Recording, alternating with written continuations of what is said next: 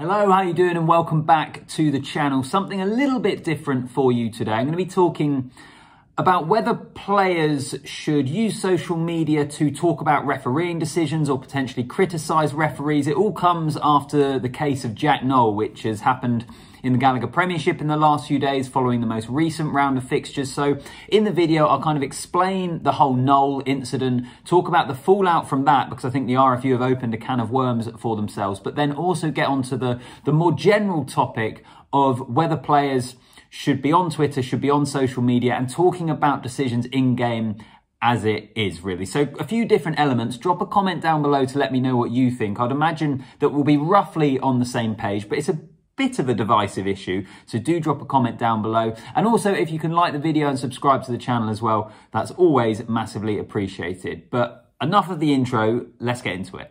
Okay, so I'll do my best to sum up what happened essentially and why Jack Nowell has today, in fact, been fined £10,000 by the RFU, but he won't miss any games for Exeter. And this is all about the match at the weekend, Exeter playing Leicester, and Olly Woodburn receiving his second yellow card and therefore a red card for a tackle, an attempted tackle, which stopped Chris Ashton scoring a try. And it's one of those just bizarre incidents. Karl Dickson, the referee, technically, and from what the RFU have said in their statements, has made the correct decision, but it highlights the issues of the rules in the game, and Jack Nowell, having tweeted about that incident, has then got himself in trouble. So it was one where Woodburn was covering across. Stuart Hogg had already put in the tackle on Chris Ashton. They were going to ground towards the try line. Woodburn kind of slid onto his knees, fell on top of on top of Ashton to help with the tackle, help with that defensive work, and did prevent the try being scored. And in the letter of the laws, he went off his feet, he dived on top of a player that was on the ground. I guess it's kind of killing the ball, it stopped the try being scored.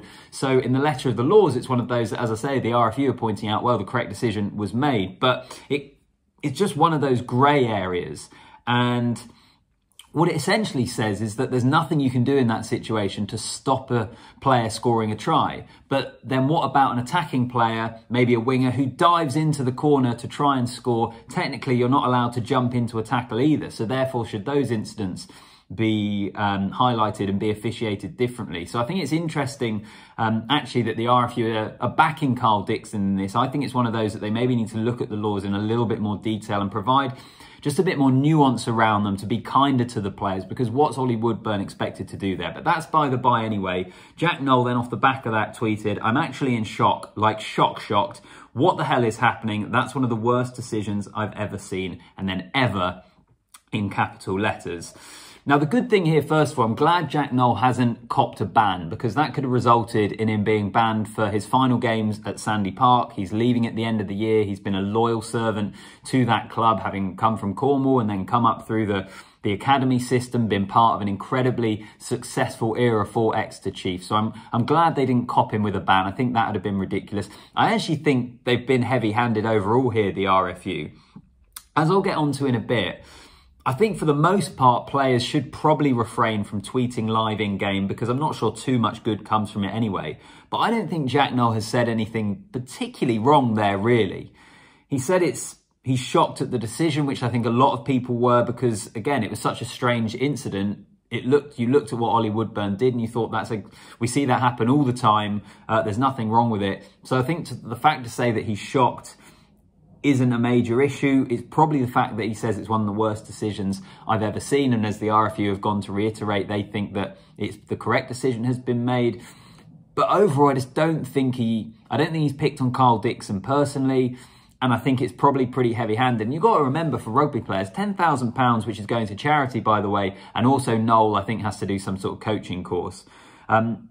But £10,000, even for a guy who's played for England, is still a decent chunk of change. I think it's a pretty heavy-handed penalty, really, for Jack Nowell there. And I do think the RFU have opened a can of worms. I mean, why has Jack Nowell been singled out when there were other Exeter players who also tweeted about the incident? Does it mean that they're going to have to be consistent to this whenever a player tweets something remotely like that? I just think it's a situation that could have been dealt with a hell of a lot better, really. I think the RFU, rather than doing anything publicly, should have maybe just had a word with Jack Nowell, had a word with Exeter, had a word with the RPA actually as well, the Players Union, so that they could speak to all their members as well and say, listen, We understand nothing malicious is intended by this, but in the context of the game and looking to uphold the values of it, I suppose, or try and just, you know, have respect for the referees, if you can refrain from live tweeting during games about decisions, we would appreciate that, really. I think that sort of conversation would have been better to have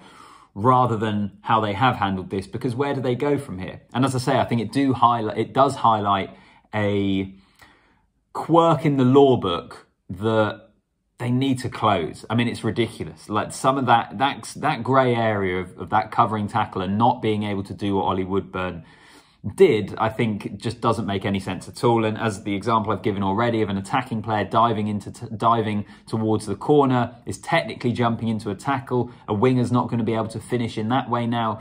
Yeah, that needs clearing up. But it gets me on to the second part of this video, which I said was, should players be using social media to give their opinions on decisions? And it's such a fine balance. I saw Nick Autorak, former Bath, former Northampton prop, put up like a meme, I guess, on social media, basically highlighting the fact that we want to see more personality amongst rugby players. We want to see their brand and the players being front and centre. But then the moment a player is on Twitter giving their opinion about a game, they get whacked with a £10,000 fine. And this is exactly the sort of incident which results in kind of fairly boring, generic quotes from players and them not opening up to the media. I do understand that point. I think this is slightly different because this is specifically in-game about a decision a referee has made.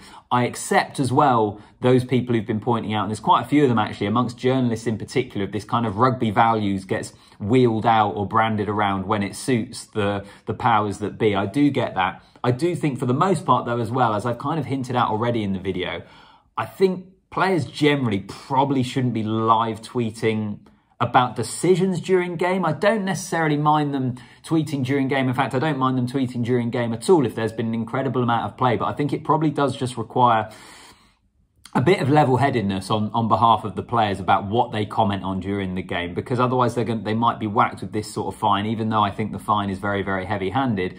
I think there's probably a bit of common sense from the players as well of just what is and what isn't appropriate for them to be able to talk about and to speak on. Rob Baxter has said he's going to be speaking to the players about it. I would imagine every director of rugby, every sort of communications manager at the clubs will be speaking to the players about what they put on social media and not. So I think there has to be a balance here.